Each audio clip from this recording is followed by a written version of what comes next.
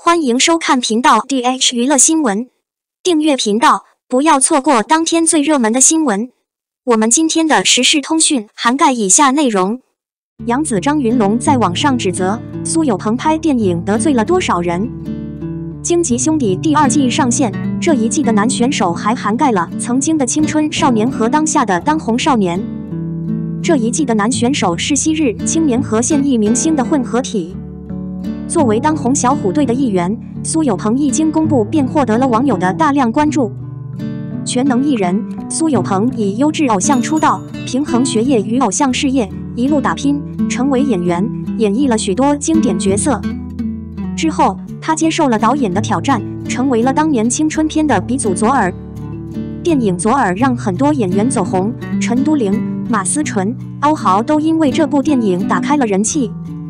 但我们不知道的是，左耳剧组基本上采访了当年娱乐圈这个年龄段的所有演员，而原作者饶雪漫也发微博称，苏有朋的左耳差点整个娱乐圈被刷掉的演员。在这一季的荆棘兄弟中，张云龙找苏有朋说自己试镜左耳男3没成功，还调皮的在苏有朋耳边低语回击了苏有朋。他最喜欢的是吴奇隆。第一次试镜女2，试镜过程很顺利，苏有朋夸赞他，结果他等了好久才收到电影开拍的通知。除了杨紫和张云龙，关晓彤和杨洋洋也参加了海选。看来今天所有的小花和学生真的都被苏有朋淘汰了，所以希望苏导演多多创作，挖掘更多实力派演员。02，我第一次看这部电影时，我正身处其中。北京姑娘杨紫的爆款剧《沉香如粉》热播中，虽然口碑好坏参半，但事实证明，负面声音越多，越证明了该剧的影响力。所谓的一些影视脱掉高手，只看了前几集的内容就否定了整部剧的质量，不知道面对名场面说来了。因为前半段沉香如屑的剧情正在为后续的剧情做铺垫，从第10集开始，一场好戏才刚刚拉开序幕。随着剧情的不断更新，各大平台几乎每天都能看到各种相关的讨论，有的讨论剧情内容，有的推敲特效。至于杨紫在剧中的表现，超过半数的观众都给了5星评价。那么今天我们就和大家聊聊杨紫饰演的女主言谈。与其他古代木偶剧不同的是，沉香如粉具有非常原始的特征，技术上是以一种名为睡莲的花为基础的。从某种意义上说，原来的燕坛是以杨紫的脸为原型的。纵观整个影视圈，只有杨紫能驾驭这个角色，从一出场就吸引了观众的眼球。角色是一个不识火不识烟的仙女，但谁也没想到，在她冷酷优雅的风度下，她的内心其实是一个喜剧演员。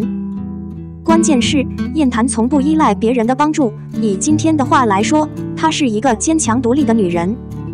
这与其他古代木偶剧中的傻白甜形成鲜明对比，随之而来的情商和智商都很高，但燕坛却不走寻常路，不愿过顺其自然的生活。当然，也有人称燕坛的生活方式是平躺、荡秋千。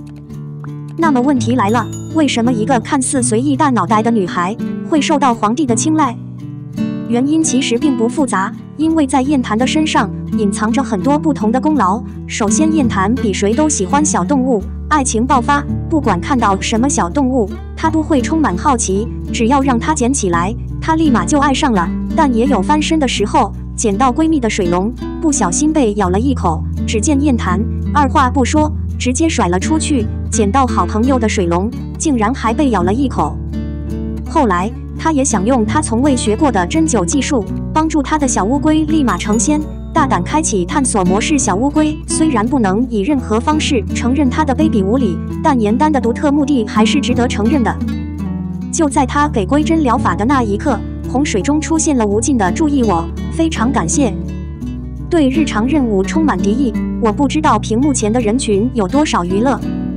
在燕丹眼里，你帮他打造小精灵的长度，以后谁也威胁不了他。应远的不寻常，根本就没有感觉到小仙龟忍不住要扔到这种地步。颜丹还没来得及施展自己的整个存在，就已经在时间表面前冒险了。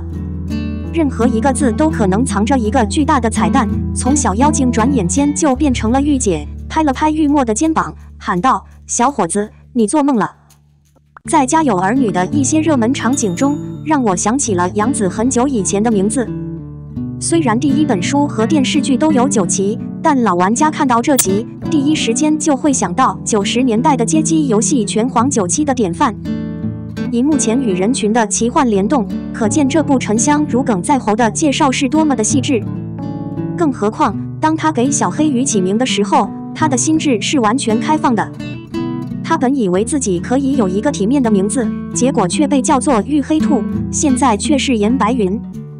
正如开头所说的那样，颜丹从小就格外的自主，从不服众，更别说执着于强者。不管对方是否受大众欢迎和尊重，应远从来不习惯给他。在不死的场景中，谁看到他都会低头低腰。尽管每个人的信号都非常粗心，但他们需要正确认识君主，而颜丹是独一无二的。虽是这个诡异而有辨识度的男人，但他却有自己的评价和特权称号，无论是叫他范贵君还是邪帝，都给了他一个无数人不敢的绰号，就是坏人这个词。燕丹说了很多遍，但最开始的训诫是狂暴的，最后的感情却是野蛮的。精力充沛的快乐对手，观看他们日常的战斗行为，比观看主要情节要迷人得多。在内卷激烈的永恒现实中，颜丹在扮演年轻人的同时，有着明确的目标和标准。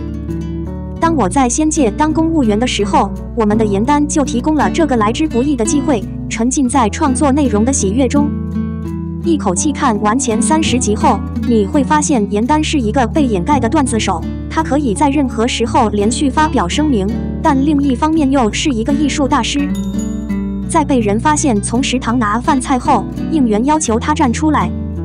颜丹认出了自己的失误，简单的进了戏，二话不说，直接弯下身来对着应援，一边哭一边说：“他没想到你是这样的人，后果是他的手为他做饭，他被烧了很多次。”我不得不说，颜丹的平均服用理念是过度适应的。明月欲归零，明月照钩，令应援瞠目结舌。见帝尊时等价有效。